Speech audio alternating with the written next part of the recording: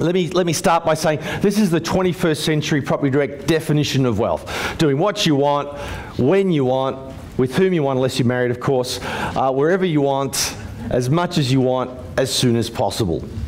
You know, that's really what wealth is. It's having security for yourself and your family, and then having the opportunity to be able to dream bigger, right? Because when money is absolutely scarce, you're kind of insular. You're not thinking big. You're not thinking outside the square. You don't have time and a chance to really shine. The people around you don't have that chance either.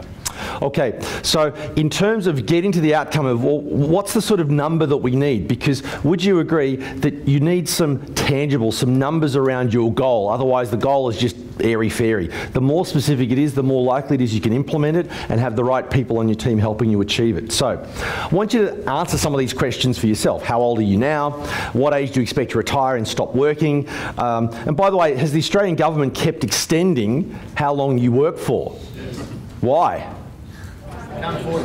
They can't afford the pensions, which is the correct answer. It's not just because our health is getting better and we want to not lose the experience of elderly Australians in the workforce. That's all nice, but it's not the truth.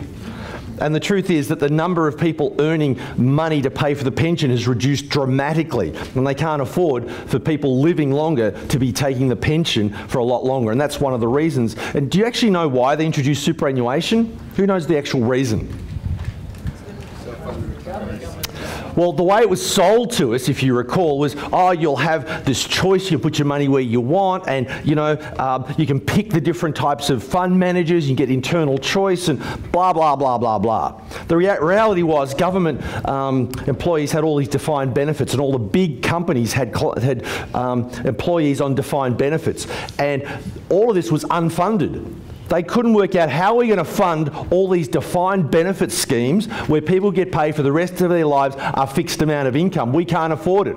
Hey, how about we let people take control over it themselves and we give it to fund managers, therefore it floats, and whatever the fund manager gets is what they get, and we're off the hook. That's actually the reason. I don't know if you know that, but that's the reason. Right? It was just, it took away a lot of their risk and took away a lot of their future obligation, which was unfunded. Okay? And then eventually people said, well, I don't like the fact that someone is losing me money and I have to pay for the privilege. I could lose it myself and not have to pay for it. Fair enough? So that's why self-managed super funds are actually one of the fastest growing asset categories in Australia. All right, back to the survey. What assets other than your own home do you hope to acquire by the age of retirement? What income do you want to live on? Do you understand these are really important questions to quantify what your goals are? Otherwise, your goals are just too fuzzy. You can't get to them. So, what are your goals? How would you design an extraordinary lifestyle that you would choose? Chance to dream big. What would you love to do if money was no problem?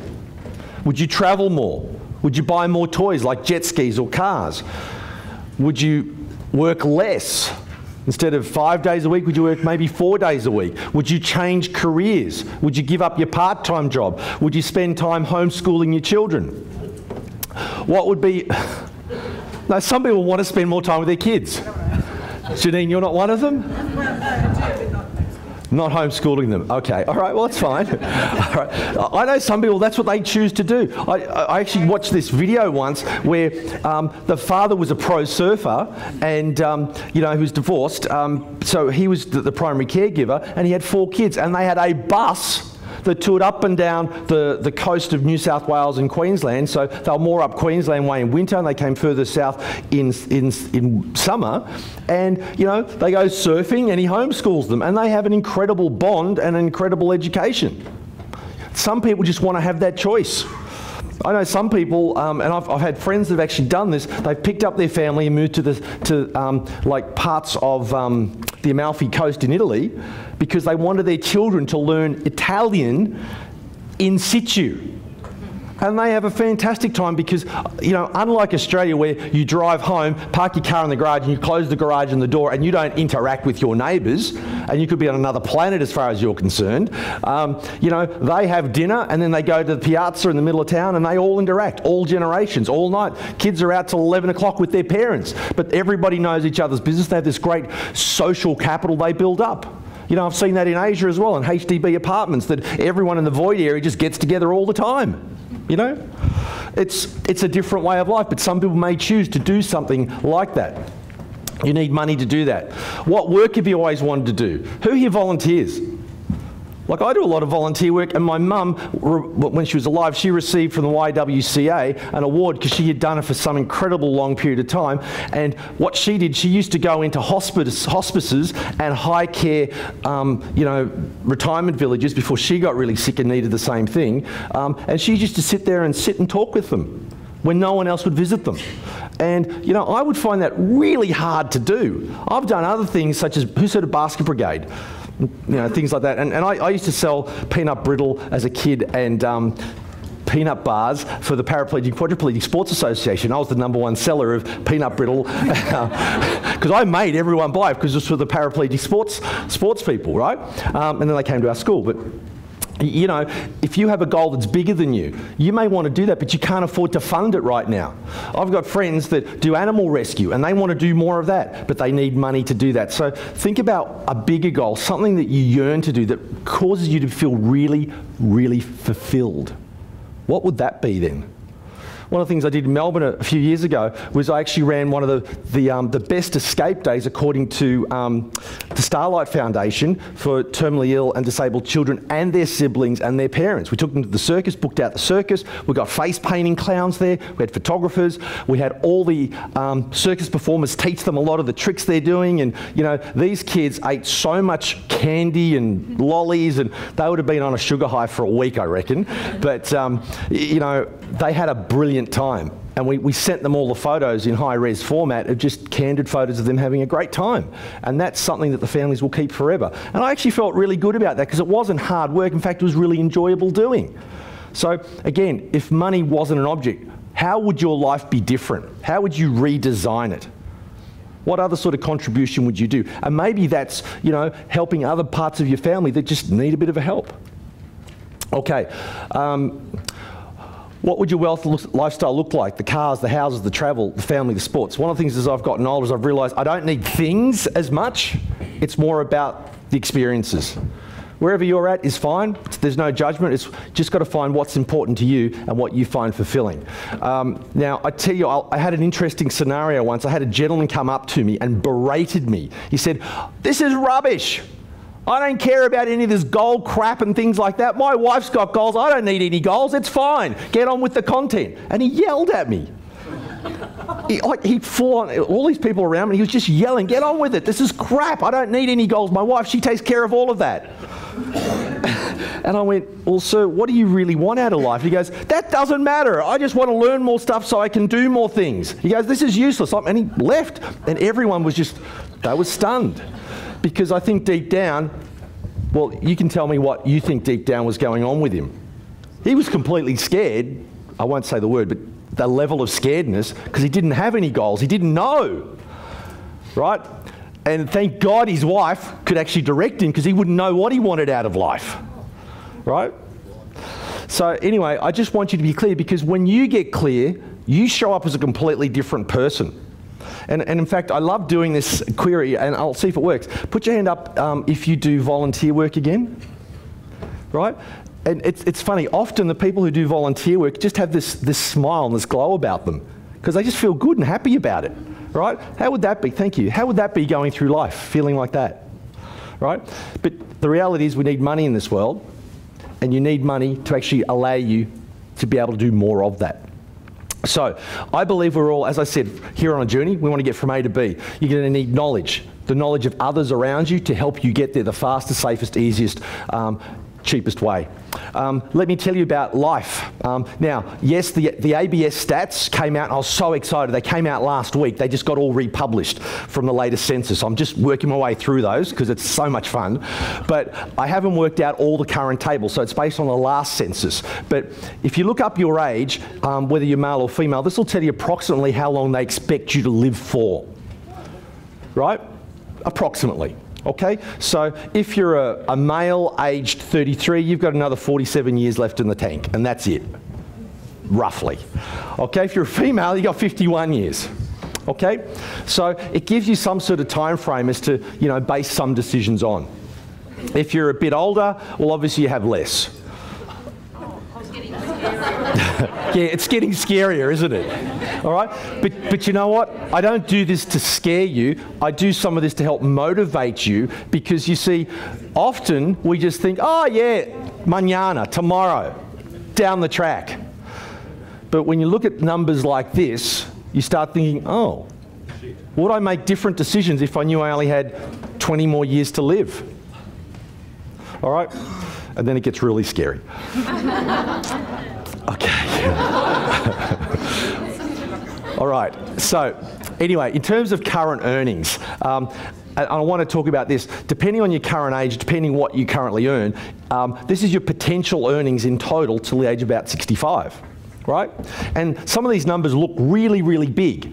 But remember what I said, every 20 years, your buying capacity halves, and you should write that down. So if those numbers look big and they look, well, you know, I've got another 40 years, well, remember, your buying capacity has quartered. So you need 4 times as much money just to lead the kind of lifestyle you currently have. So 100K today, oh, that's great, but in 40 years' time, you're going to need 400,000 to have the same quality of life. Who understands that? Right? And that's with kind of inflation around what we've had at the moment. Inflation could change, of course it could. All right, so I've just put some numbers on this. Look, I reckon 400 bucks a week net, you're broke, just getting by 600 bucks a week, moderately secure 800, 1500 for independent, financially free, 3,000 wealthy, 5,000 bucks net a week. Again, I don't care where you are on that, but it's just to put a number around it. Why? Because I want you to just write down a number right now. I want you to write down, so the aim of your financial life is to earn a passive income of X per week, which would give you the freedom to experience an extraordinary life. Don't look at your neighbour, figure it out for yourself. Write down a number, whether it's $500 a week, $1,000 a week, $2,000 a week, $4,000. I am going to make a suggestion to you. Write down a number, because we're going to do some multiplication and division right now. We're going to do some maths. Pick a number that is easy to multiply. Pick a round number. Don't write down, I need $873. Just make it like $1,000, okay? You'll see why. It'll be much easier. But has everyone written down a number? Yeah. Come on, I need you all to say yes. Yes? Yes? All right. You can't look, and you can't pass judgment. I know she's your sister, but you can't pass judgment. You got sister's prerogative. Okay. All right. Now, I want you to now write down how many years, because you now have a finishing date, approximately. Right? A use-by date, all right? I want you to write down, knowing that you're going to be used by in maybe 30, 40, 50 years, how soon do you want to have that quality of life while you're still in a position to take maximum advantage of it, right? Now, please, let's be realistic. And the same goes with writing down the number per week.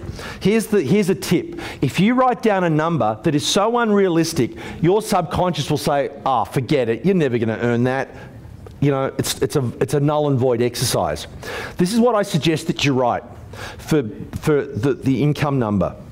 Think about what you earn right now, right? Because psychologically you go, well, yeah, I'm already earning that. I feel worthy of that. That's a whole different conversation, by the way. But I could earn that. Maybe I could do it smarter and work less, but I feel as though I could earn that. Is everyone with me on that? Say yes? So write down a number that makes sense to you. By the way, with goals, can you revise them as you get closer to them and revise them up? Yes or yes? Yes. All right? So write down a number in terms of income that is relevant to you, that you think you can attain, and make sure it's a round number. Now, I want you to write down, well, how soon do you want that number? Don't write down 1 or 2 years, because subconsciously your brain says, well, how the heck can I get to that number passively in 1 or 2 years, right? Write down something like, as an example, 10 years or 5 years. Something, again, your subconscious will say, yeah, I can accept that, I can work that out, because we're going to need these numbers. I need you to write them down, because you're going to share them with someone around you very shortly. All right? Pick a number. 5 years, 10 years, 20 years, whatever your number is. Remember, the way we've been set up in society is we were going to work for 40 years and still not achieve that result. Remember, that's what our society, our industrialised society, industrialised education system is setting us up for. 40 years and you still don't get there. Is everybody with me? Right? So anything is way better than that. So even 20 years is way better than, and having financial independence is way better than 40 years and not having it. Because by the time you get to the end of your working life, you realise, oh my God, it's not going to give me what I want. It's too late. Agreed? It's always easier to start younger. Okay? So, can everyone yell out to me that you've written down two numbers, an income level and a time frame? Yes? Yes. Okay, great. Because we're going to do some multiplications on it now. Okay? So we're going to work out the financial freedom calculator. So whatever your number is, let's say it was 2,000. In fact, I'm going to do it on the board here. So I'm not going to actually show you that. I'm just going to do it on the board. So can we zoom in on this, please? Thank you. All right, let's say your number was $2,000 and that was per week with a K, net. All right? Now, if I wanted to gross that up to per annum, I would multiply by how many? 52. But to keep the numbers simple, just multiply by 50. All right? So 50 times 2,000 is how much? 100,000. So that's per annum net, right? And you need to follow this method the same way on your piece of paper, right? Now, if I would have to pay tax on that, agreed? So I need to gross it up for tax. So what do you think the average tax rate would be in Australia? It's about 30%. So add 30% to 100,000. So times it by 1.3. So what is it? Guys, help me here. What is it? $130,000 per annum gross. Everyone with me so far? Yep. So I would need to be earning passively $130,000 per annum to yield me $100,000 net per annum, which would then give me about $2,000 per week net to give me the lifestyle that I choose. Everyone with me say yes? Yes. All right. Now, how do I get to that? Would you agree that I need a nest egg somewhere that's yielding me 130K per annum gross? Yep. Correct? Yep. All right. So how would I do that? Well, first of all, how much would you expect? And let's say, for instance, as an example only, you had the nest egg parked at a really good bank, earning a really great interest rate. Let's say a Bank of Queensland as an example, to just pick one, right? And you could probably earn maybe, what could you earn long term? You know, because interest rates go up and down, don't they? Right? But long term, what could you pretty much be assured of getting over the very long term in a term deposit? Let's say 5, maybe 6, but let's just say 5 because it keeps my numbers simple. All right? And by the way, if your numbers are different, could you go home, stick it all into Excel and work out this exactly? If you wanted to, or a calculator or an abacus, depending how old you are. Okay, so let's say it was 5% per annum. So how big would the nest egg need to be earning 5% to give me 130? Well, so I could divide this by 5, but an easier way is 5 20s or 100, so just times this by 20, right? So either divide this by 5, which is kind of, or just double it and add a 0. Is that easier? Yes. Okay, so the nest egg is 20 times this size to give me a 5% yield. So what's 20 times $130,000? 2.6 million. So I need a nest egg of 2.6 million as my nest egg. Now, I said, how long from now do I want to have that great lifestyle? Let's say I said it was 10 years. So I need to divide this by 10 years. So I need $260,000 per annum. Each and every year for how long? For 10 years. Now, divide that by roughly how many weeks in a year? 52, let's say 50. So how many times does 50 go into 260? Let's say 5. All right? So what does that mean, 5K per week?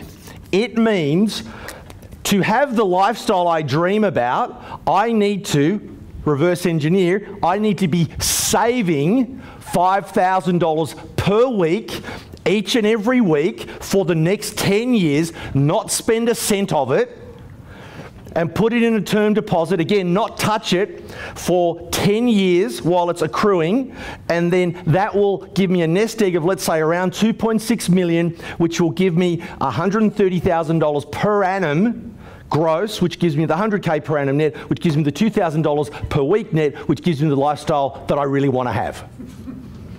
Does everyone understand the mathematics? You all seem depressed now. I don't know why. Does everyone understand the mathematics? Say yes. Yes. All right, now let me ask you a different question. Who thinks that it is possible and likely and probable that you could save $5,000 a week net? Anyone think that's probable? I had one guy. He's in the mining industry, no dependents. He goes, oh yeah, I could do that. And I'm like, of all the people to pick, I picked him. All right? But who's got some different numbers? Who's worked out their numbers? Who's got any different numbers to 5,000? What's your number? 5,200. 5,200? Okay, any other numbers? Come on, don't be embarrassed. Tell me your numbers. Yeah. 10,000. Okay. So either you want a short time frame or a lot of money or a bit of both. All right? 5 years, okay. Any other numbers? Any other numbers over this side? No? Well, again, think about the reality of achieving this, because, guys, this is one way to achieve it. I know it's getting late, so everyone, quick, stand up, cross your arms, real fast. Everyone, stand up, cross your arms. Cross your arms, stand up, cross your arms, real fast. Come on, real quick, cross your arms. Yell out which arm is on top. Right. Okay, some people are lefties, some people are righties. Which is the correct arm? Right. The correct arm. Well, could be either. Correct? Look around you. Has everyone got their arms crossed? Yes or yes? Yes. Come quick, hurry, hurry. We're waiting for you. Okay, great. All right. Now, you've all got your arms crossed, but you've done it in a different way. Quick, uncross your arms, flap your fingers like little butterflies, and recross them the other way. Some of you can't do it. Some of you are really struggling. It's okay, it's all right, we'll wait for you, all right? Okay. Now look around. Everyone's got their arms crossed a new way. But has everyone got their arms crossed? Yes or yes? Yes. But it's different. Feels different. But you know what? If you did it 100 times this way, would it become your new normal? Yes or no? Yes. You'd snap to it automatically. Here's the point I want to make. This is one way of achieving the end result. But you know what? There are other ways of achieving exactly the same end result. Grab a seat. Would you agree that trying to save and earn money is one way, but a really, really, really hard way of doing it? So let me ask a different question. How many properties would that be? $2.6 million nest egg, how many properties would that be? 3, 4, 5, 6, maybe 5. Let's say 5. Who believes that trying to save $5,000 a week net is like next to impossible? But who believes that, you know, with the right skills and team, 5 properties over the next 10 years, well, yeah, that sounds kind of okay. Who honestly believes that? Right? And see, this is why we're going to help you achieve things like this. And in fact, if you did the land strategy, I want you to think about this. For the price of buying one property, right, you probably could have taken out maybe 3 or 4 land options, right, for the same amount of deposit. If you add up the cash flow, you probably could have gotten another 2, right? And if there's nothing coming out of your pocket for a cycle, and when properties double every 7 to 10 years, what does land do? It triples. So you may not have to wait a full 7 to 10 years, it might be a 5 to 7 year period. So by the time you then settle that land and build on it, and I'll do a bit more of this with you on Sunday morning, you could have built a house on there, and I've worked out some of the numbers because the land is the most valuable part of houses now. I don't know if you know this, but a few years ago, the percentage of house versus land price, It went from land being the lesser to now being the major part of the value proposition. So in 5 to 7 years' time, I actually believe with all the trends it will continue and it'll actually be a bigger percentage.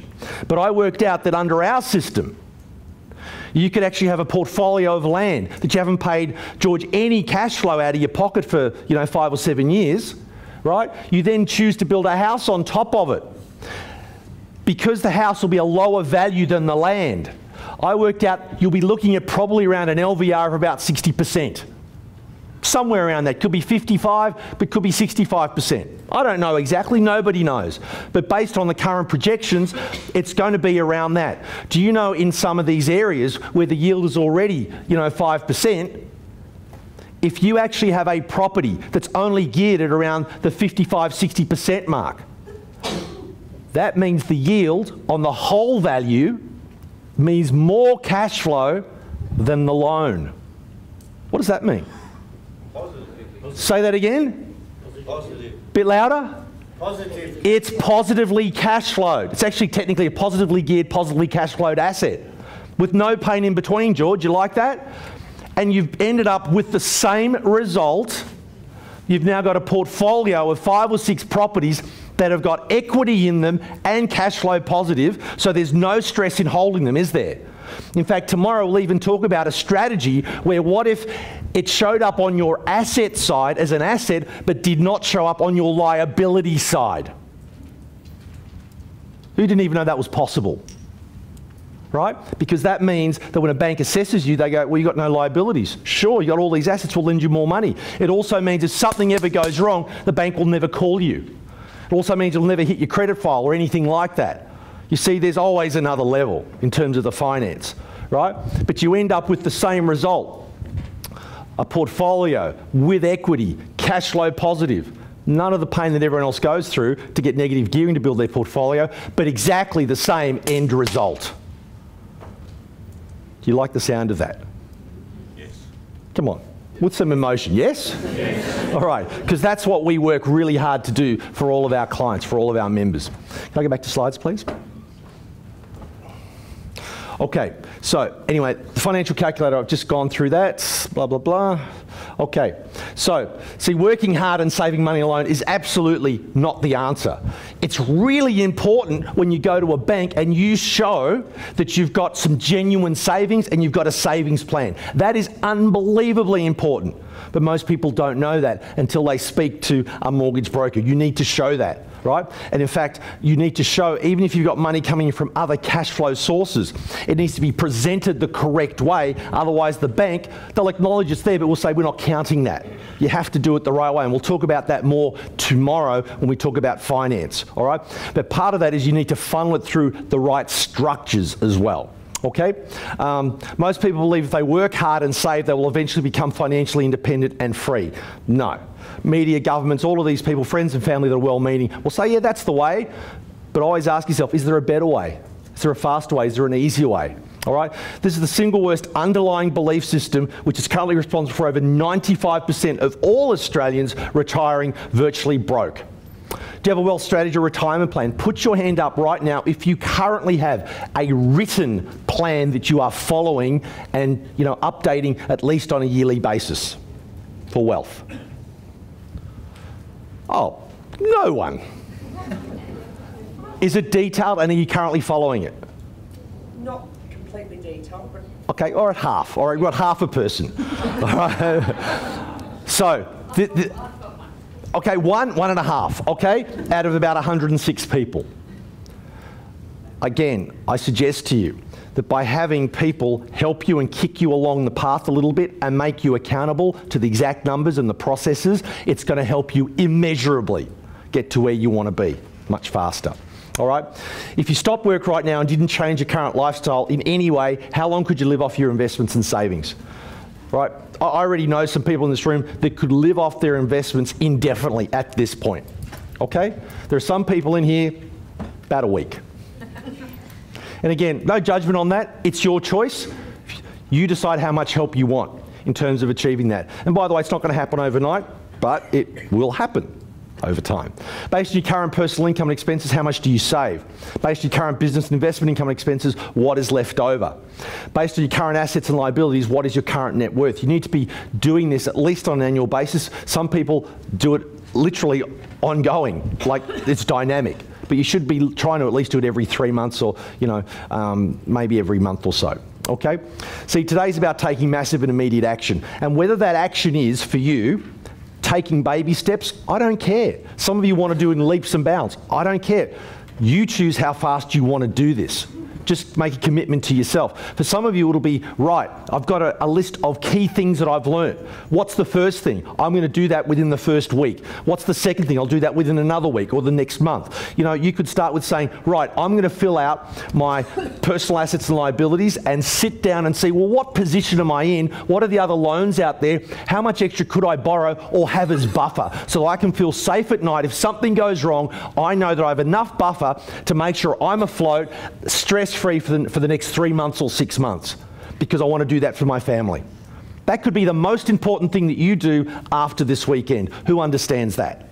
Right? I'm not saying you need to buy anything. I'm saying that just sort it out so that you can sleep comfortably and know that, man, I'm right for the next 3 to 6 months. Because you'll start to think differently. You'll see other possibilities and you want to take advantage of them. All right? The average Australian, I believe, has a full-blown case of financial cancer. Let's just look at some of these facts. All right, where are Australians ending up today? According to the ABS stats, this is individuals' income indexed by weekly earnings. And that's what it looks like. That's what it looks like in a bit more detail, right? And I just want you to look at the age of people at 65 and over, right? You'll see that the vast majority of them sit in the band of 150 to 399. Let me point it out on that side. The vast majority of Australians over 65 sit between 150 and 399, right? The vast majority. Now, do you think all of those people, when they started off their working life, thought they'd be in a better position by the time they retire? Yes or no? Of course they did. They were no smarter or any dumber than anyone in this room. They're made of the same stuff, 3/4 water or 80% water and about $10 worth of chemicals in a bucket, all made of the same thing. Right? And they all expected they'd be in a better position, but look where the vast majority are. Now, if you look at the level of income that you and I would consider maybe, okay or adequate, maybe, $1,000 a week or more, right? Look at the numbers. Much, much lower. Why is that? And the question is, do you want to end up there? Now, will super help some people? Yeah, of course it will. But super was really designed for what purpose? So you're not reliant on the old age pension or the pension, the age pension. Because by the time you get around to it, it may not even exist. That's the reality, because there won't be enough taxpayers paying it. And what seems like a big number today, by the time you get to it, remembering that buying capacity halves every 20 years, or buying power halves every 20 years, the price of petrol, bread, etc. is going to skyrocket by then. Okay, look at the facts. 40% of adult Australians earn less than $400 a week or 20 grand a year and they're broke. Massive 70% of Australians earn less than $675 or 35K per annum. That's mediocre. Only 2% of Australians at retirement earn over $100,000. Who's from Sydney? Is 100K and above like almost poor in Sydney? Yeah, it is. Sydney is the most expensive city to live in, right?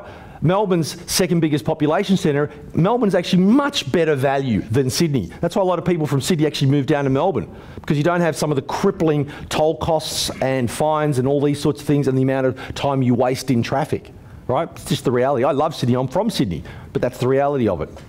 Okay, massive 81% of adult Australians who make it to age 65 live on $400 a week or less. They're dependent on the pension. Their families are forced to live in a very modest existence for up to a third of their adult lives. Here's a question.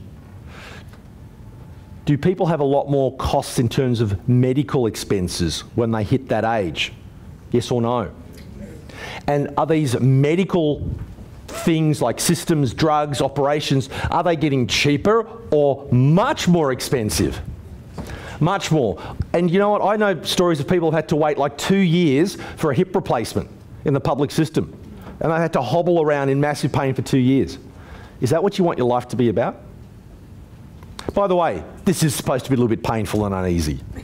It's supposed to be, because sometimes that's what it takes to get people moving. Humans will move fastest out of pain, but that can't sustain them. They need to do pleasure long term, right? But these are the stats. 1.3% of adult Australians who make 65 earn $1,000 a week or more. Why? These are the reasons. Poor wealth psychology. They're too lazy or too busy to learn how to create wealth. They never started to invest. They started to invest too late. Fear of borrowing money and having debt. I come from Eastern European sort of psychology. Oh, you don't want to borrow any money. Oh my God, imagine that. Don't. No. My parents taught me, you pay for cash, otherwise you can't afford it. Right? Now, you know what? That strategy saved them and it cost them. It's a double-edged sword. Who understands?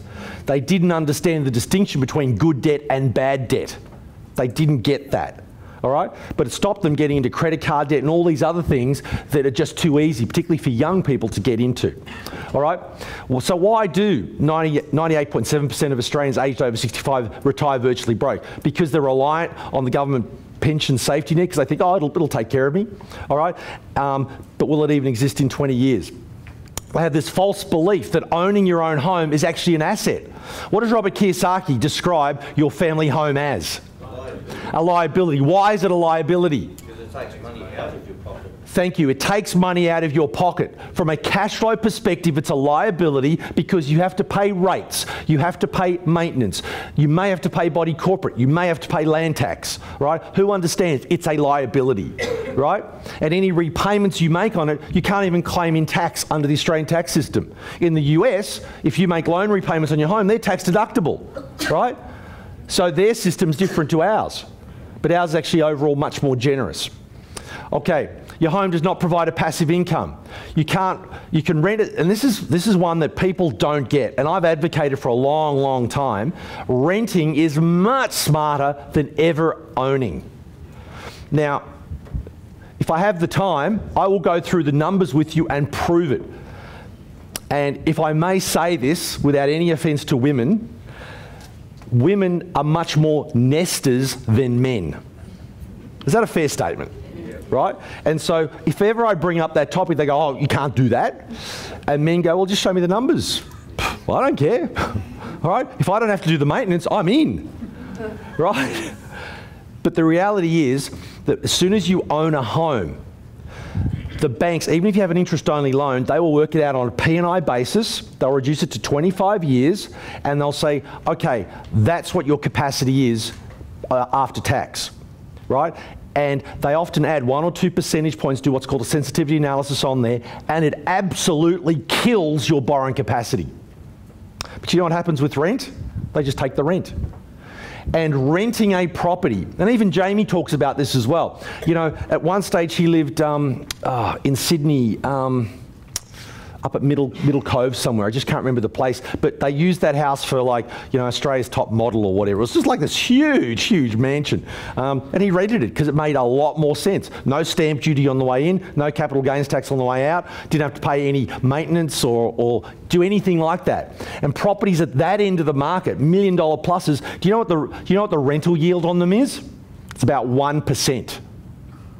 So imagine if you wanted to live that lifestyle, you'd have to pay the mortgage and all the outgoings, round it out, it'll be 10%. He was paying 1/10 of that with no overhead. And does that free up a whole lot of other cash to buy investment properties which are fully tax deductible? I want you to just change some of the beliefs that you have long held because you got them implanted from society, well-meaning friends and family, you got it from the newspapers, you got it from the government, you got it from the banks, right? You just got to change the way that you're thinking.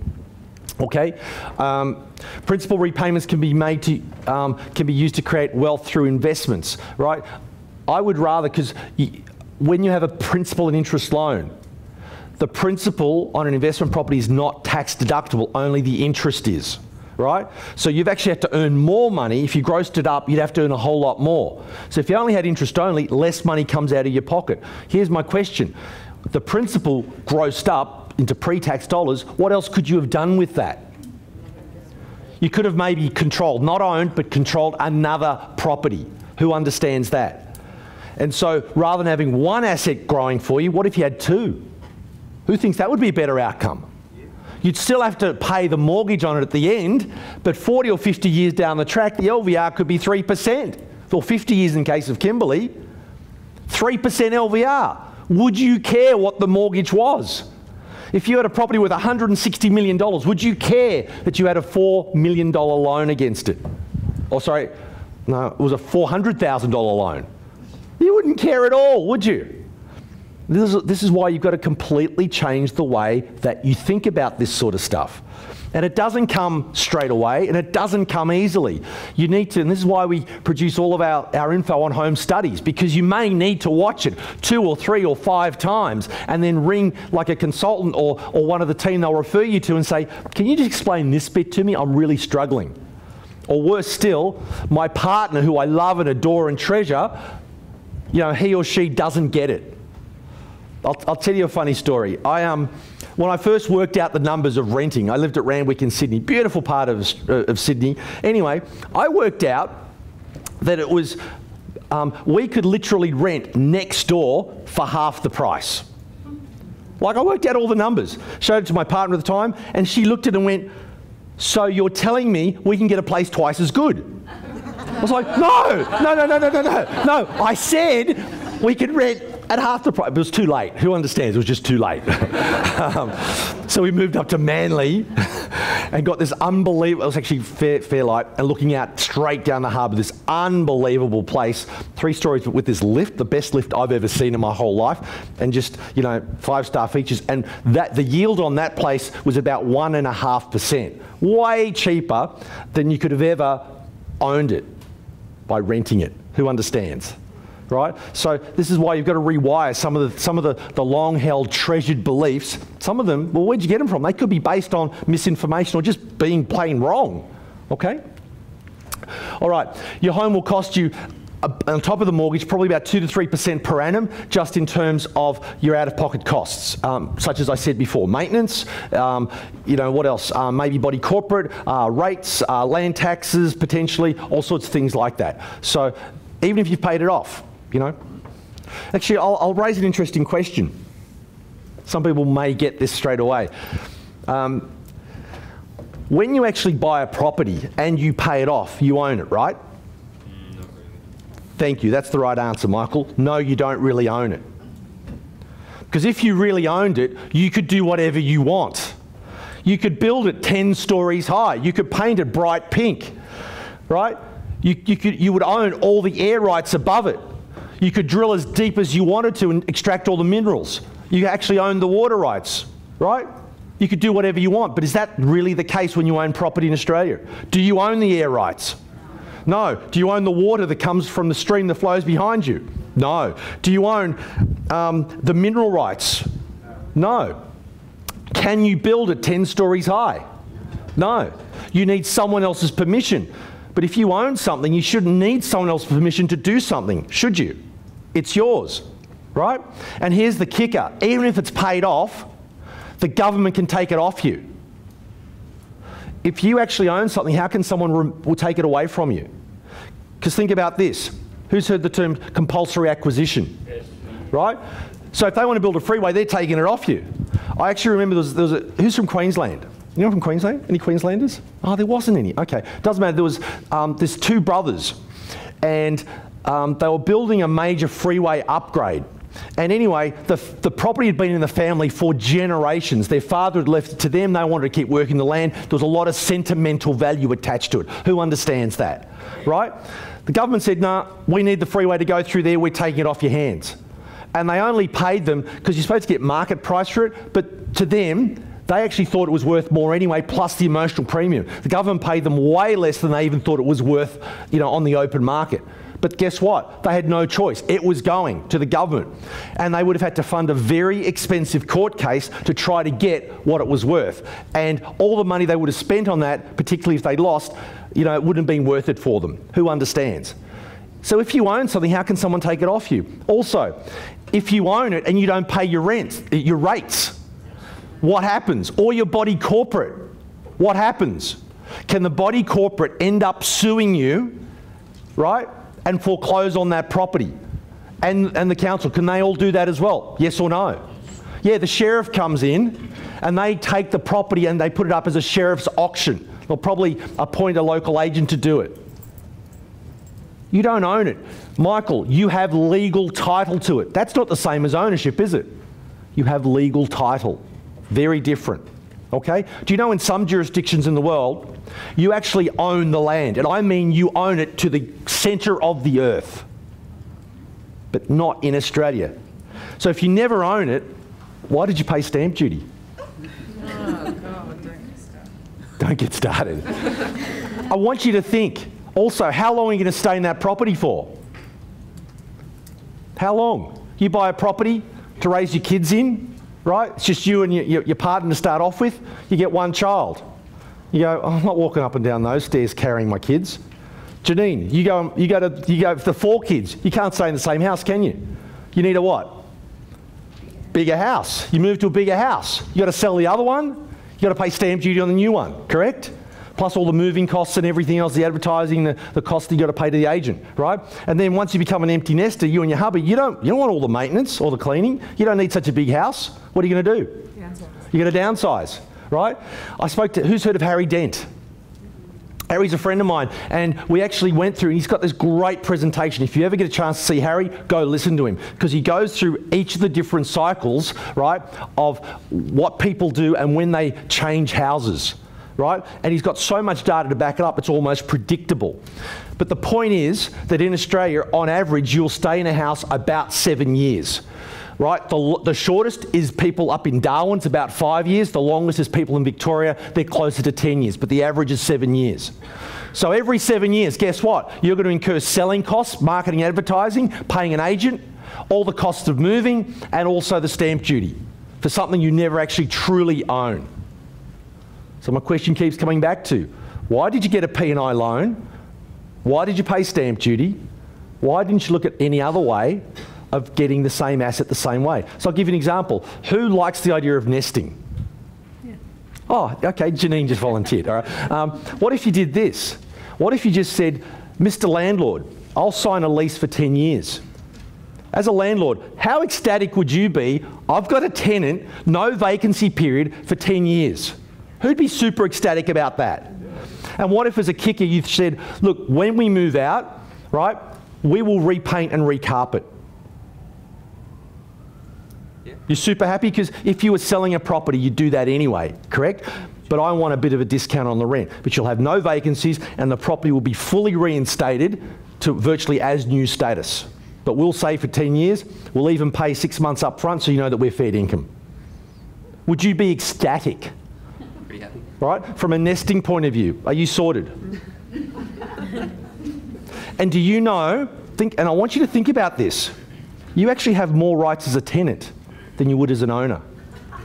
You don't actually understand this, but under law you do. It is harder to get out a tenant than it is for a bank to foreclose and kick someone else out. Do you understand that? So you're actually safer. Whose head am I screwing with right now? All right? And that would free up massive amounts of borrowing capacity. And by the way, your husband, Jason, he'd be pretty happy because guess how much maintenance he has to pay for? 0. Right? Would he be happy with that, do you think? So I just want you to think that there are some other ways to approach this to get the same result. Okay? All right. Debt on your own home will compromise your investment borrowing capacity. Your debt is at risk because you're the only person making the loan repayments. Oh, actually, I'll just mention something else. Do you know that some people, and you need to speak to Paul about this, but do you know that some people use part of their home for business? If you don't have a business, join Amway. I don't care. Pick something. But if you run part of your business from home, can you claim part of your rent in tax? Yes or no? I can't give you advice on that, but listen to everyone else what they're saying. But you wouldn't want to be claiming part of your mortgage and your rates and everything else in your tax. Why? Because then you lose your CGT 50% benefit. Okay? So in fact, there is a whole lot of really good reasons to think differently to achieve exactly the same result. Okay? All right, your ability to leverage your equity or money is lessened when you own a home. All your energy and focus is committed to repaying your debt instead of creating wealth. This is a very contentious thing because I want to highlight something.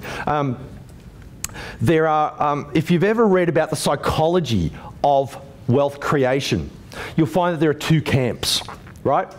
And the best way to explain this is you may or may not know much about American football, right? But they have what's called an offensive team and a what?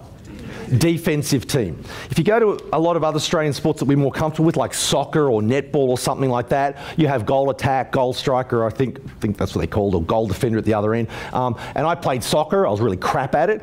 Scored an own goal in our grand final, but I was a defender, right? So I was at the very back, and we had attackers at the very front. So we had different roles. Anyway, this philosophy around financial planners is this. They fall into one of two camps. They are defenders of your wealth, or they are attackers to generate you more. And because of all the compliance and the risk and everything that our financial planners have to go through, the only thing they're focused on is, I won't say covering your butt, but to protect your money rather than grow your money. Who understands the difference in philosophy with that?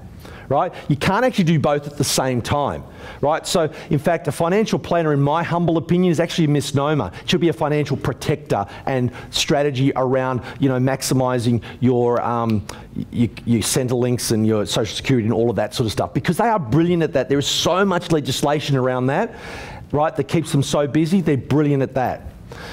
But the law and the way it's structured doesn't really allow them to come up with new ideas and try things, because there's no reward to them and there's massive penalties. Who understands that? So this is why you've got to educate yourself. Do you know that you can do a financial planning course in probably about a month, a real estate course probably about a week, and you could have the same bits of paper as they do on the wall? I don't know if you know that. Right? Obviously, getting the piece of paper is not it. It's the experience of the individual and what they know. Right? That's how you got to pick the right people. Would you agree with me that Paul, he's not just an accountant, there's plenty of other accountants with exactly the same qualifications. But he knows property, and he deals with people in property, and he knows how to get people the best results. Who understands that? That's the sort of person you need on your team.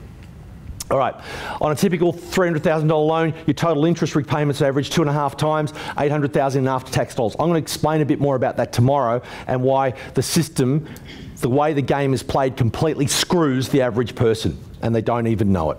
Okay? Australian super system was never intended to provide retirement wealth, only a pension substitute. Illusions that super will pay handsomely at retirement, like $600K on super returning 5%, well, only gives you $600 a week income to retire. And you know what the biggest fear of retirees is what if I live longer than the money I've put aside? And they're terrified about that, because they're just not earning enough on that big lump sum to make their life really the level they expected it to be. So based on your current contributions, how much will you retire on, and will this be enough to fund your retirement? Now, who do we look for advice? Family, tips from friends, peer groups, accountants, lawyers, stockbrokers, real estate agents, financial media, investment books, seminars, professionals and qualified experts. Point I want to make in that is people fall into two categories. One is people who know their stuff, right? And know what's going on, like the government, like the fund managers, all of those people. And you know what? They're running a business. They're doing it for their benefit. And if they help you along the way, that's kind of nice. Right? But they actually know the information. The other category is people that you love. Friends, family, mums, dads, brothers, sisters. Are they experts? No. They're well-meaning, but they may not have the right information. People that do have the right information, they need to look after their business interests first. You come second. Who understands that? This is why it's absolutely critical that you have to invest in yourself and your own education. Because who has more to lose and more to gain with your money? You. Yeah, me, you. Right, you know what I mean? All right, and that's why you've got to take ownership of it. And that's why you've got to be accountable to yourself, those close to you, and sometimes people need a bit of help, and that's where our consultants will come along and kick you up the butt and say, right, you're supposed to do this last month. Get these forms into me. Let's get this sorted, okay? All right, let me just quickly compare the average person versus the educated investor. Average person avoids or fears investing, buy things that cost them lots of dollars, have bad debts, pay full tax, get advice from uninformed family and friends. They work harder. They lose opportunities and time, and they procrastinate. Whereas educated investors know they must invest. Why? Because they're leveraging themselves beyond themselves. What I mean by that is you have a finite limit of how much time you can swap for money. Agreed? Yeah. Right? And as you get older, or you have kids or other priorities, it's even less time. Agreed? So this is why they know they've got to invest. They need a bigger asset pool working for them passively. Instead of buying things that cost them money, they buy things that make them money. They use good debt. They minimise their tax. They get advice from experts and specialists. They work smarter, they use opportunities and time, and they take action. In fact, an easy way to explain this is something that some of you know this, but I just want to point it out here. Poor psychology, poor mentality is this. We are taught, can I jump to this please? Can I swap to flip charts? We are taught by society, we are taught by governments, we are taught by banks and everyone else that you earn money. So this is poor thinking. You earn money, you pay tax, and you spend what's left. Would you agree that's what we are taught? Come on, yes? Yes. All right, what do wealthy teach their children? And again, wealthy does not reflect necessarily your bank balance. You can have wealthy and be starting at zero. Donald Trump was in major negative. He was like millions of dollars in debt. But he had a different level of psychology, yet he was made from the same stuff, 80% water and $10 worth of chemicals in a bucket, right? And he managed to turn that around, and his number one vehicle was property. And the system he used within that was property options. Wealthy people are taught this. They earn money, they spend, and then they pay tax on what's left. And in fact, they could be earning the same money, but they can have a lifestyle twice as good. Or the same lifestyle may cost them half as much. Give you an example. In fact, who here is self-employed? Put them right up so I can see. And do you understand what I mean by you live your life through your business? Yeah. Come on, yes or no? Yeah. Right? What does that mean? Well, I'll give you an example. At one stage, I had to do some IT certifications. Could have done them in Australia. I went and did them in London. While I was there, I had some drinks with some mates, right? I wanted to go to Los Angeles, right? To Anaheim specifically. My partner at the time, she was actually going to a course over there, and I thought, well, I'll go and do a course. Networld Interop was on, which is a huge IT geek fest. They're so good. Anyway, I went to that. Pity I didn't understand, time lags and jet lag, and I slept through most of the day, and I was wide awake at night. But when I came back to Australia, Qantas said, oh, you spent your own time and money going to these courses? Wow, we'll hire you. And I got to be a project manager there, right? But then South Africa, our parent company that I was working for full time, they had offices there. So I could have actually grabbed that leg as well and claimed that. But do you understand that while I was in each of these exotic locations, I did a bit of work, but I also had a bit of fun. And do you understand that when people do it that way, they can often claim some or all of it in pre-tax dollars rather than post-tax dollars? Who understands that? Right? So, you know what? I'm going to suggest to you, work out a way to have a business. Do you know what the best business is? A passive property investment business. Right? And if you have properties in other locations, by law, can you go visit them once a year? Twice a year at least once a year. And does the law state what quality of accommodation you need to stay in? Or how you travel? Yeah, it doesn't say, but you might say, well, I'll stay in 5-star.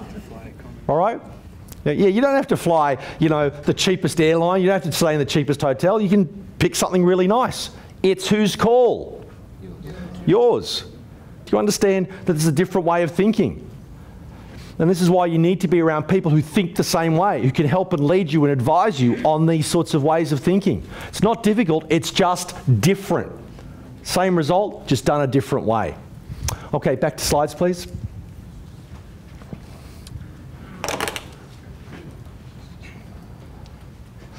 Okay, so Our definition of investment is owning income-producing assets that generate enough passive income to provide you indefinitely with the most extraordinary life that you can imagine as soon as possible. Wealth is not the amount of money you earn, it's what you keep and invest.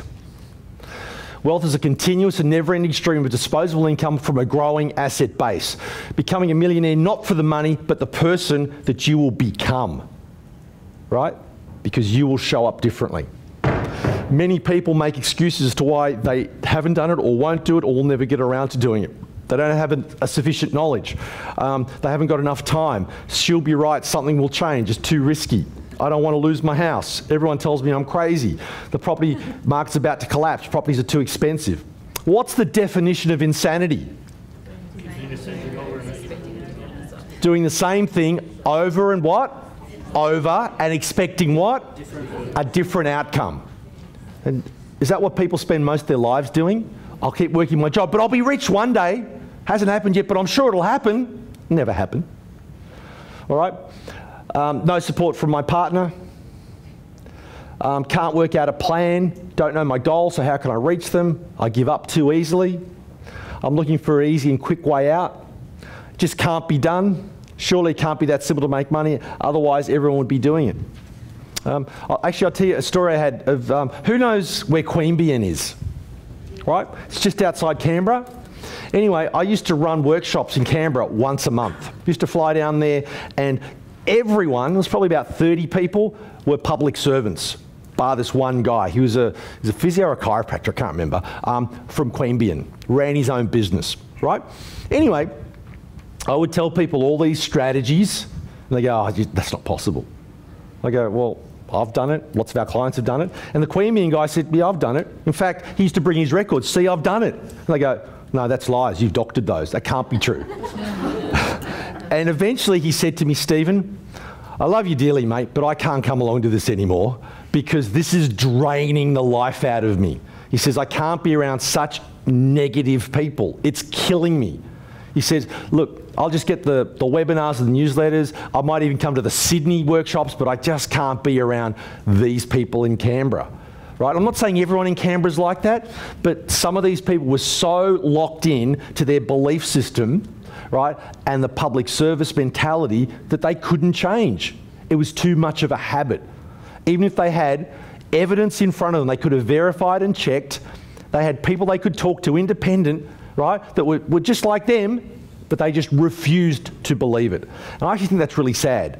But you've got to be careful being around people like that. See, wealth begins and ends in the mind, right? To begin is the most important part of any quest and by far the most courageous. Yes, I know, I can't spell, all right? I know, but that's just to see if you're awake. And you've passed, so well done, Joan, all right? Okay, that's according to Plato. There's 3 ways to become rich in Australia. You inherit it or you marry it. Become a sports star or entertainer, because they just seem to clean up and they can't do any wrong, particularly if they're AFL players from Western Australia, I don't know. Or become an investor. There's actually a couple of others which are becoming prevalent. Rob a bank, but there's downsides to that. And number 2 is to sue someone. Right, and that's actually the fastest growing. I don't know if you know, but after New York, I think Sydney and Melbourne are the most litigious places on the planet per head of population. So, do you need to protect your asset base? You bet you do. All right, this is the World Wealth Report from Capgemini, and these people deal with what are called ultra high net worth individuals, right? Anyway, Capgemini Annual World Wealth Report. Ultra high net worth investors, which they consider as having US $20 million or above, right? Do not invest in anything that is not available to the general market in terms of asset classes. So they invest in things such as term deposits, bank, housing, residential properties, industrial properties. They invest in shares. They use options. So all the sorts of asset classes in general, they use it the same that everyone else uses. Now, do they get access to some very special deals within those asset classes? You bet they do, right? But they don't do anything that's so outrageously different that seems alien, okay? But here's the one thing that Capgemini found that they do really, really well. They observe They see what's going on. They discern. They figure out what suits them and what doesn't. And they take action. And you know what? The number 3 one is probably the most important, because there are plenty of people who look and listen and understand and ask a million questions, but they're missing that last thing. And that's where all the real growth is. Okay? So just in terms of the landscape of what's available, and I just want to spend a few minutes on this. What could you possibly invest in? And I need to flick over to this, please. What are the different asset classes? Because I want to just do this from a different perspective than what you're expecting right now. What could I store my wealth in? The bank? Right, great. What else? So term deposits, things like that. What else? Property. Property, okay. And are there different types of property? Yep, there's residential, there's commercial, industrial, there's all sorts of retirement, there's specialised vehicles, like, you know, all sorts of different ones, okay. What else? Shares, okay. What else? Gold, silver, okay, precious metals, art, yep. What else? And collectibles? Yeah, I'll just put art and collectibles because that'll cover that. Collectibles. All right. I don't know, I failed English at high school, so anyway. What else? Business, great. Where else can you store your wealth? What else? Mattress. Mattress, okay. Mattress, wall, and garden. Where else can you store your wealth? Okay, that's a really important one. Michael said in your head. I actually think by far the best investment you can ever do with the highest return ever is in your head. Because even if you lost all your physical assets, they could never take out what's here. And could you rebuild it in a quarter of the time or even a tenth of the time? Yes or no? Yes. Of course you could, all right? But where else can I physically store my money wealth and then be able to retrieve it out? Where else? Super? Yes and no, because super is a vehicle to go into one of these. Do you understand what I mean by that? It's just a structure, a legal structure to access one of these. So super in itself is not an asset class, it's a transparent vehicle to get to one of these classes. Who understands that? All right, so that's why I'm not going to write super up there. What else? Where else can I store my money? And I can then pull it out. All right, is that it? Are we done? All done? How about government bonds? All right, that's another one. Look, there's a few others, but let's just leave it at that, okay? So here's my question to you. I want you to tell me which of these is without risk. Is it possible, for instance, that, let's start with something really simple. Is it possible with shares, is my money absolutely safe forever in there? Yes or no? No. No. Who's ever had a company, Ansett, Burns Philp, I've had shares in certain companies that do no longer exist on the ASX. Because when they devalue down to zero, your script's worth zero. Who understands that? So they are not an absolute safe place to put money. Would you agree? Okay? All right, what else is there? What about business? Could you put money into a small business? Yep. But do you know the stats are 95% of small businesses go bust in the first 5 years, and of the 5% that remain, 95% of those go bust in the subsequent 5 years. When you run your own business, you work harder, longer, and get paid less than any of your employees. All the people that are self-employed are absolutely nodding their heads, okay? So forget business. All right, what about mattress, wall, or garden?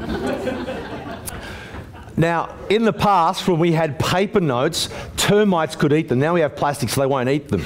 All right? But is it possible to have a fire in the house? All right? Is it possible for someone else to find it in your garden? Is it possible for you to forget where you put it? Right?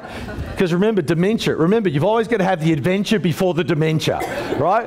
Got to get out there, have fun, and ski, which is spend the kids' inheritance. All right? Remember that. You should write it down. Adventure before dementia and ski. Spend the kids' inheritance. Just teach them how to be good stewards, and they can make their own money. All right? There was a woman in Israel.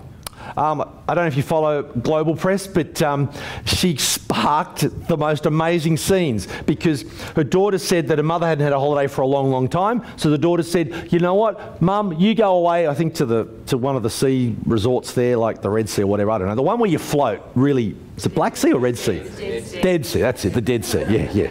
All right, the Dead Sea. Anyway, Mum goes away for a week holiday, loving it, comes home, daughter says, got a surprise for you.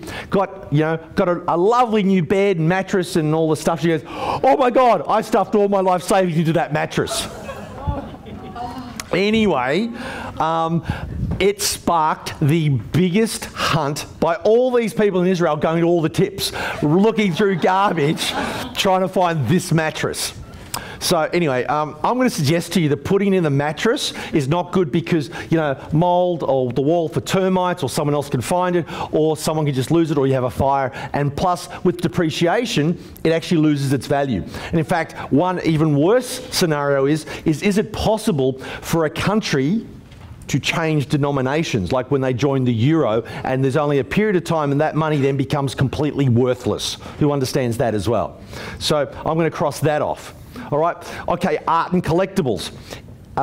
Is it possible that the Van Gogh that you bought in Bali is not real? I don't know, they swore to me it was real. It looked real. Not that I even know what a Van Gogh looks like, but they said it was a Van Gogh. And I spent all this money and it's not real. Does that ever happen in life? But it's not real, okay? Or could you have a bottle of fine, what's that really expensive wine?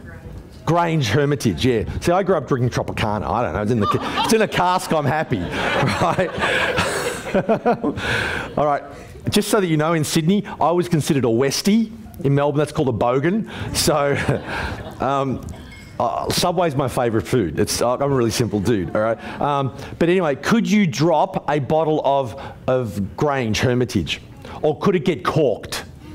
Right? And just be useless, all right? So it's not the greatest place to store wealth, all right? What about gold and silver?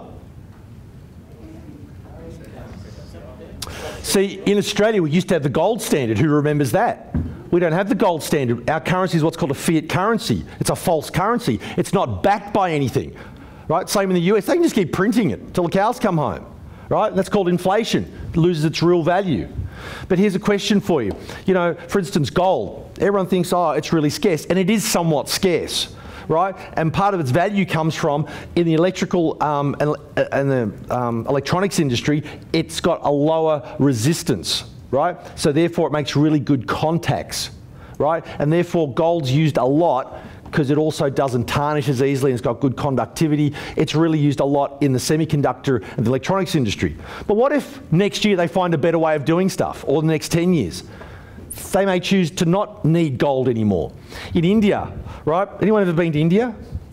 Right? In India, they have gold buying season, right? It's called wedding season, actually. And people spend an enormous amount of money on gold, right? Do you think that culturally, some cultures change over time? So do you think that they may not need as much gold when future generations decide to get married? Right? Because they might do more love marriages rather than arranged marriages. They just don't need as much gold and pomp and pageantry. Right? Same with silver. So my question is a lot of people go to gold and silver or precious metals in times of economic instability because they think this is a safe haven.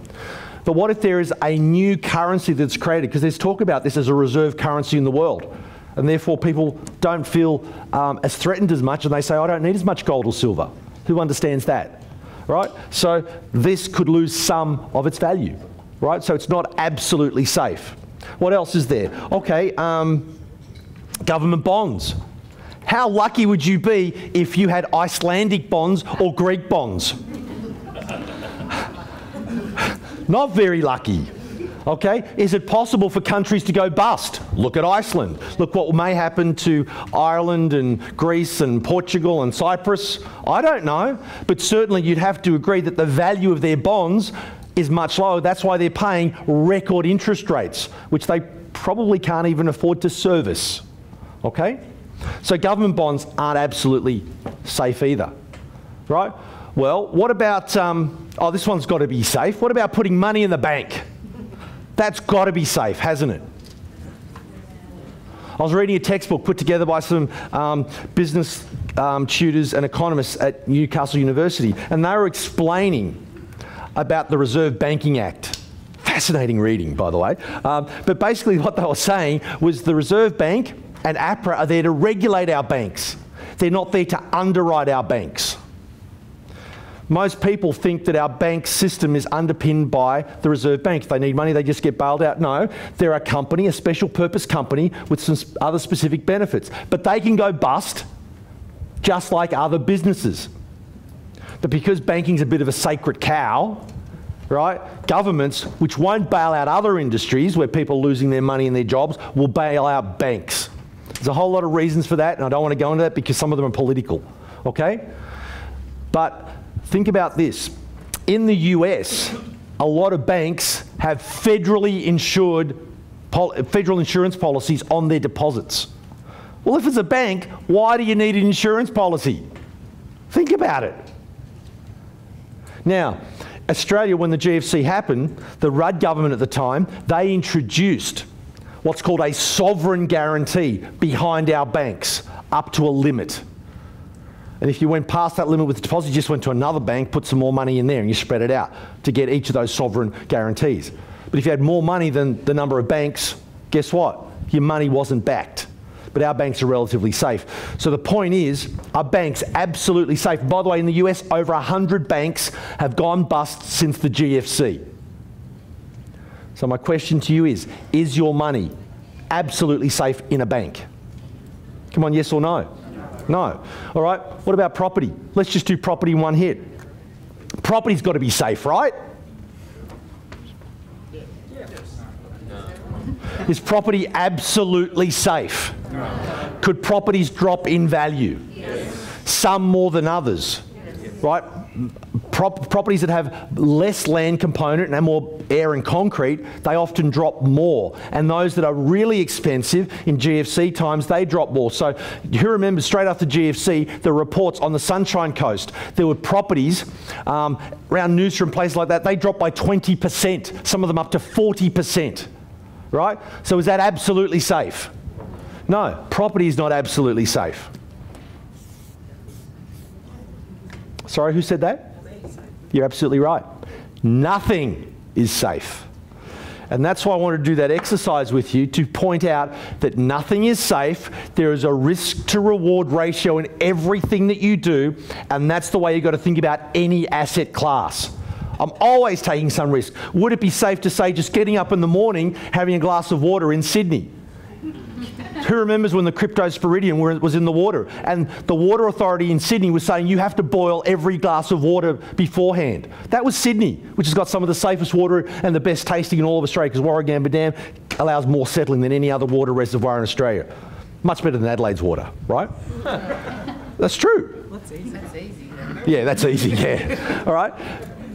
But is there risk in everything? Right? And that's the point I want to make. By the way, does anyone know, out of all of those asset classes, which gave the highest return? Anyone take a guess? What did you say? Property? Who says anything else? Shares. Shares? Anything else? Gold? The answer is collectibles. I actually did a magazine article on this. I was interviewed. I have a case of Duff beer at home. Who drinks Duff beer? I had one. Homer Simpson. Right? I bought my slab of Duff beer down at Gymea in the Shire. Anyone from Sydney and from the Shire? Well, who's heard of the Shire? It's really annoying when you're on trips overseas and you all go around there, where are you from? And blah. Oh, I'm from the Shire, birthplace of the nation. You could have just said Sydney. You know, just all the Australians go, oh God, one of those again from the Shire. All right. Anyway, but I bought my case for $16. At the height, it was worth 10,000 US dollars, and that's when the Aussie dollar was about half of that compared to the US dollar. So I could have cashed it in for 20 grand. My $16 case, 20 grand. I could have, but I love The Simpsons, right? So I didn't, right? And beer doesn't last for very long, and I've had it for a long, long time. So it's absolutely gone off, but you know what? I wanted the case of Duff beer because as soon as the producers found out that it was either Carlton United Brewers or the other mob, were brewing it, they sent them writs to cease and desist and destroy all of their stock immediately. And luckily I just had a case before they pulled them all off the shelves and destroyed them. So collectibles give you the highest return, but there's no cash flow on them. You can't gear them. They're really hard. But generally, do you know what some people pay for an old Coca-Cola bottle? It's it. And you used to get them for free, and they're worth like, $10,000 or whatever the number is. Okay? So they give you by far the best return. But they're one-offs. They're kind of like the little bits of fun that you have in your portfolio. They're not going to give you the steady income and the lifestyle that you and your family want and deserve. Who understands that? Okay? So, if we go through all the different things, there's a whole lot of them in terms of the landscape. Every time you invest in anything, you've got to decide, will this fit my strategy? Do not look at it from, how do I make this asset fit my strategy? You start with the strategy, you start with the blueprint, you start with what's important to you, and you find things that match, okay? So, fundamental questions you ask. Does property have the right fundamentals? Now again, you might say no to this, and that's cool, I don't care, right? I like the fact that people need to live somewhere. And has it been like that for years, decades, centuries? I don't know how long humans have been around, but let's say 1 million years. Have humans always needed shelter? And I anticipate they will always continue to need shelter. So that's one of the reasons I like property, residential property, right? And who's actually been to my land seminars or heard Conrad speak about land? There is a conspiracy between governments and developers and financiers to automatically move the price of land up. And it doesn't happen with property, it only happens with land. And I like the fact that all the key players are forcing the market up and up and up, and I'll just hang on for a long time. They're manufacturing capital growth for me. Doesn't happen in any other asset class. And one of the other key things I like about property, and specifically land, is we live in a Western Keynesian economy, which price for commodities is determined by the interaction of supply and demand. That's a really long sentence, isn't it? So let's make it simple. Bananas. When Hurricane Larry came in, wiped out the bananas. Huge demand, no supply. What did bananas do? They went up. Later on, after they replanted, there was plenty of bananas and the demand was the same, so there's more stock than the demand. What did the price of bananas do? Went back to about $2 a kilo, right? At one stage at the height, jewelers were putting bunches of bananas in their windows, right? It's like gold, okay? One of the other reasons I like land is it doesn't obey the laws of supply and demand. That's a big statement, but I'm going to prove that to you on Sunday morning.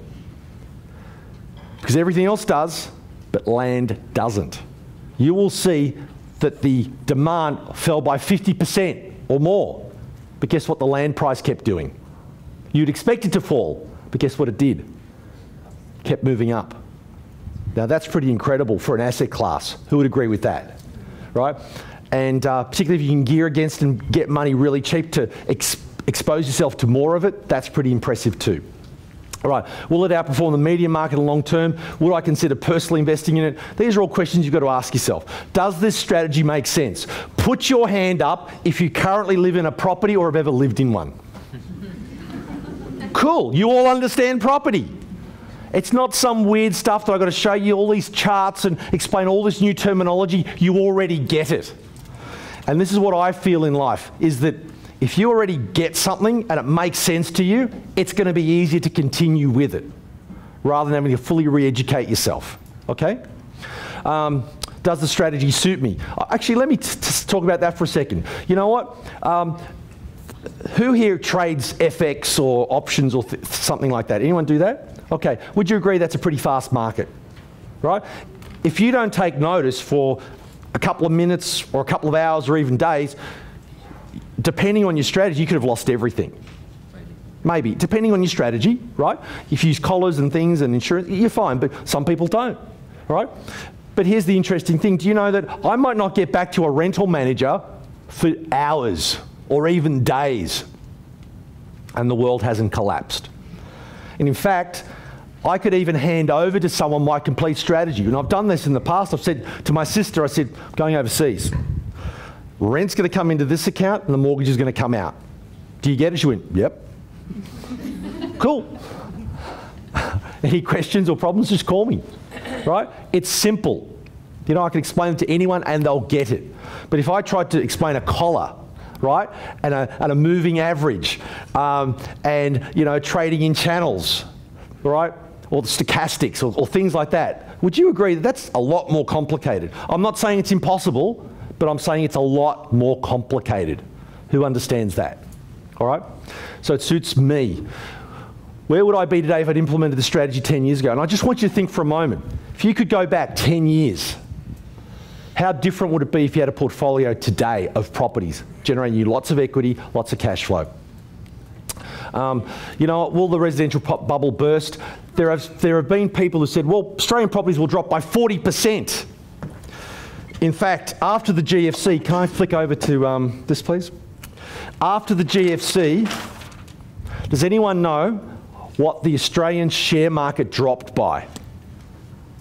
So the ASX, do you know what it dropped by?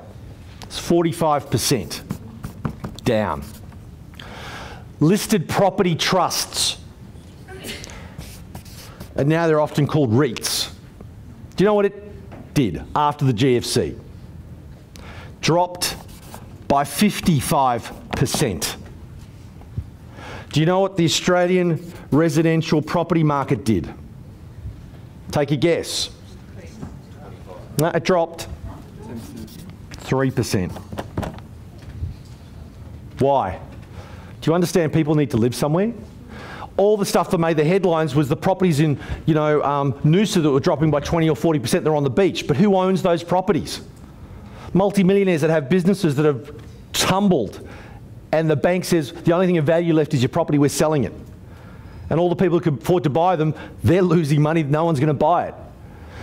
But understand this, if properties are dropping by 20 to 40% at one end, if you understand what an average means, if the average was 3%, what were properties at the other end of the spectrum actually doing? The ones at the lowest end were actually going up, right? And this is why properties, particularly at the lower end, it's really hard for them to fall simply because of the replacement cost, right? Can they vary a little bit over time because of interest rates or sentiment? Of course they can. But long term, it's hard for them to drop at the lowest end a lot, simply because people up the top who are losing money, they'll downshift, right? It's really that simple, okay? Back to slides, please.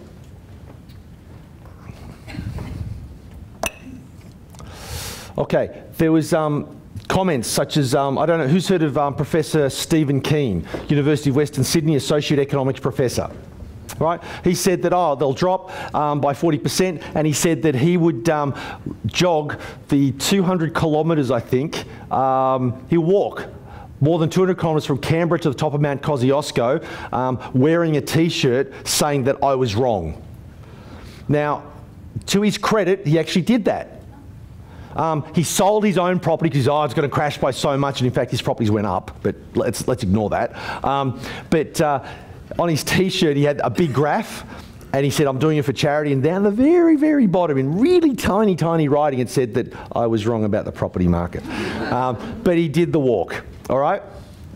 That's what it actually said. I was hopelessly wrong on home prices, ask me how. That's what he had to have written on the shirt. But it was really, really small. And on the press release, he completely changed the reason why he was doing the walk. So, look, and tomorrow I'm going to give you a market update as to all the drivers that you can check for yourself. And if you understand them, you'd actually ask yourself a really simple question like, how is it possible? Now, a lot of people say, well, we're just like the US. No, our market is completely different to the US. I'll explain a whole lot of the reasons why theirs could fall and ours can't fall anywhere near as much, okay?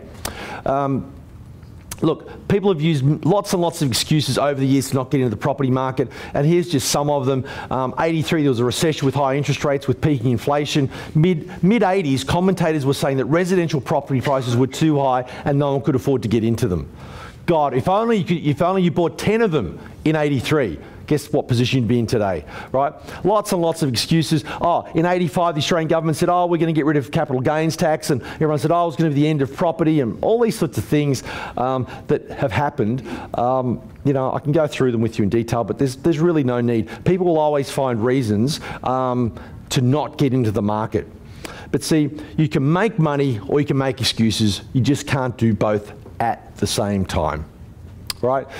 Warren Buffett sums it up really well. Be fearful when others are greedy. Be greedy when others are fearful. This is a little graph that shows what and it's only the reason they pick Sydney is because it's got some of the longest and deepest data, right? And it shows the price up to about 2006, and it shows since the 1990s what it's done. And it's overlaid with that some of the really bad press that was going on in the market about, you know, is it a bubble, is it a bubble, is it a bubble, all these sorts of things. Now, if you look in detail, this is from 1901 to 2006, and you see this little kind of dip here, right? That's 2003. Hello, all right. That's kind of, there's a little tiny, you can't even sort of really tell much of a dip there, right? Can you see that there's, that little dip that you saw on the previous slide is that tiny, tiny, tiny little indent there. And guess which way the market's gone since then? It's just kept going up, right? Simply because there's too many people with too much money and too few properties in places like a Sydney and a Melbourne and a lot of other our capital cities, okay? And tomorrow I'll go into a bit more detail, but is there a trend there? Which way is it trending? Up. Do you think it'll slow down? Yeah, you know what? I think in some cities, and BIS Shrapnel just released a report the other day, they said Melbourne, Adelaide and a few others will actually slow down a bit. You're going to find places like Sydney, because they didn't build anywhere near enough for the last couple of years, they'll actually pick up a little bit, okay? But I look at it for the long term, I look at the whole deal structure, okay? And this paints the picture perfectly for me. All right, this is our major capital cities.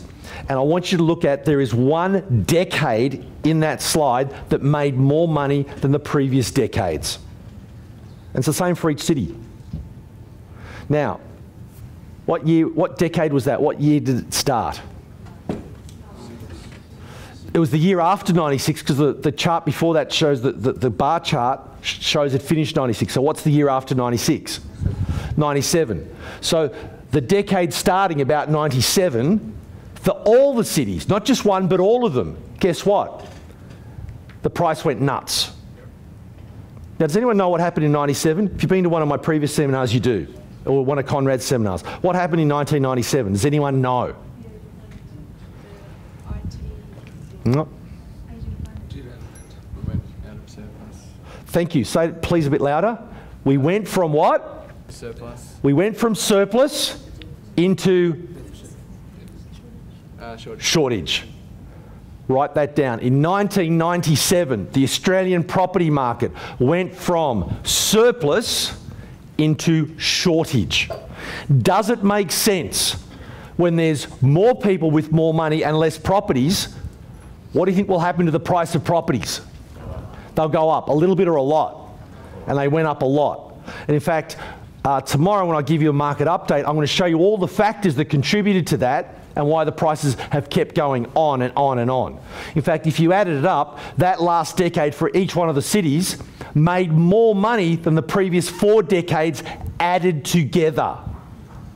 And I'll show you tomorrow why all the fundamentals that caused that to happen, not only have they not been fixed, but guess what? They've gotten worse in the Australian market.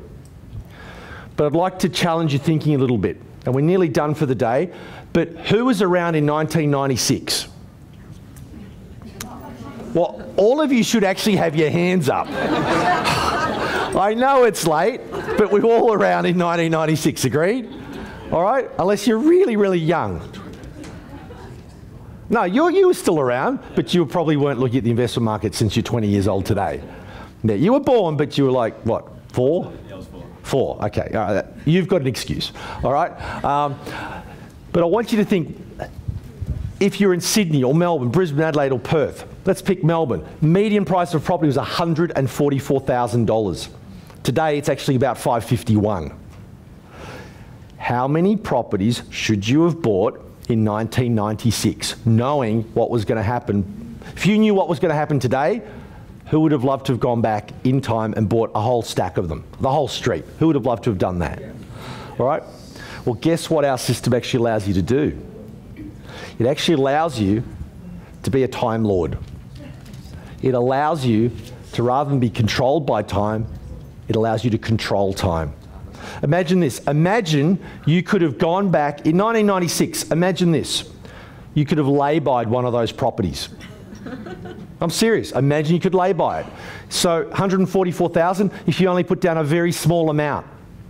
Nothing more out of your pocket for the next decade. And by the time you get to settlement, that property is worth 432,000. You go to the bank and say, I need to borrow the other 90%. I need another 130,000. If your asset is worth 432,000, do you think the bank would lend you 140 grand? Yeah, that's like a 30% LVR. They'll say, do you want some more money? What about curtains and furniture? We'll give you some more. Because the banks make money on that. Right? Because that's exactly what our system allows you to do. It allows you to lay by and then just wait 4, 7, 10, up to 12 years. Who thinks that's pretty exciting? All right? That's what the system's all about. So guys, I'm going to give you some homework to do. Right? This is your homework. I want you to think about asset classes. I want you to think risk to reward. Right? I want you to write down asset classes that you want to use to build your wealth. And I want you to write down why that asset class. Specifically, why. Again, I don't care what it is, but if there's property in there, we can help you with that part of it. Does that make sense? We can help you do it much smarter, much better, to achieve exactly the same outcome that everyone else has. By doing it this way, we'll help you achieve the same result, but by doing it this way. Okay? So, that's your homework. Guys, it's 10 minutes past 8. I've gone 10 minutes over time. Sorry for that. So tomorrow morning we'll start at about 9, so make sure you're here just before 9. We'll have some more people in the room, so please shake it up a bit, sit with some new people. We'll go through the homework first thing. So just think about, you don't have to be too specific about I want asset allocation of this amount of dollars or this percentage of my portfolio. Just start thinking about what are the asset classes that suit you, that make sense to you, why are they important, and how you want to actually use those moving ahead. Guys, have you learned a lot today? Yes. All right, have you enjoyed today? Yes. Fantastic. We've got some great speakers coming up over the next 2 days and some fantastic content. What I also suggest that you do, guys, is in your list of things that you've learned, you may want to update that tonight, because if you've learned some great things today, you may not have had a chance to update your key distinctions list. So if I can suggest to you, give yourself 2 or 3 minutes before you pack up and leave, turn to your distinctions, write them down. Or if you're catching a train or a bus or whatever, write them down. But it's better if you just spend 2 or 3 minutes right now while they're clear in your head. Just put it down on paper, because that'll lock it in a bit more. Otherwise, thank you very much. I look forward to seeing you tomorrow morning.